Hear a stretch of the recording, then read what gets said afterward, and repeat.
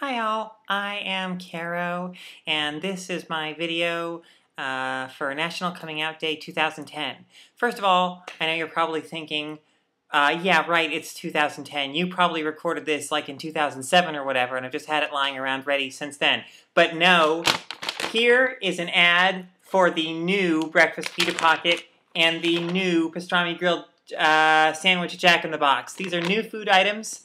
Available only now in 2010. Proof positive that I'm recording this now in 2010.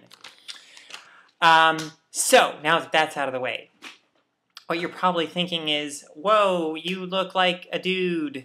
And unfortunately, yes, I do look like a dude.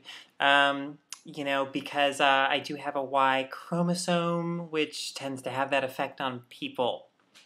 Much to my dismay. I definitely identify as female, as Carolyn. I'm, what the kids call transgender. I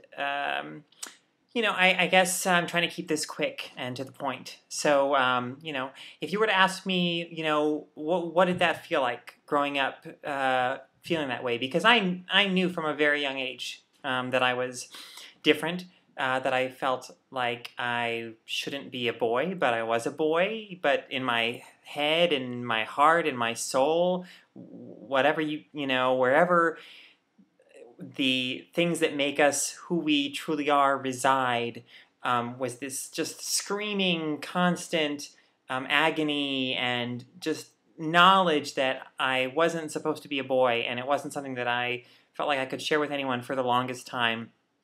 I felt completely alone, and you know how when you lose somebody who's important to you, you get that kind of hole inside of you, that feeling of just that aching, just emptiness of longing for them. You just miss them so much. It's like a piece of you is missing.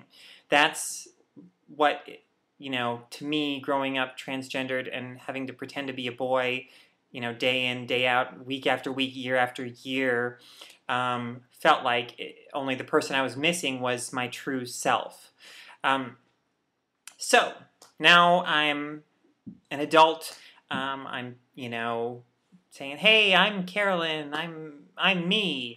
Does that mean that the pain is gone? That the journey is over? No, not by a long shot, but it's much, much better. I being honest about who I am, having friends who know who I am and support me and love me, makes all the difference in the world. I would like very much one day to be able to walk down the street and be seen by strangers as just another woman walking down the street. I would like to look in the mirror and see someone looking back at me who looks like a woman, and because I am one. But obviously I'm not there yet, and that road is long and expensive, and at this point I may or may not ever get there, but at least being true to myself is a big step in the right direction and a big step toward my own happiness. It's huge. It's necessary, and so that's basically my own personal transgender agenda that I'm working my way down. Number one is to be myself, which I'm working to do every day. The number two, of course, is find young boys who are happy being boys and make them just really want to be girls, and find young girls who are happy being girls and make them really want to be boys. Wait a second. No, that's not it. It's yeah, that's right. It's take a shower before going to work every morning. I have a little trouble with that one, but I'm working on it. I'm getting better. So yeah, that's my 1-2 step transgender agenda. Anyway, there you have it.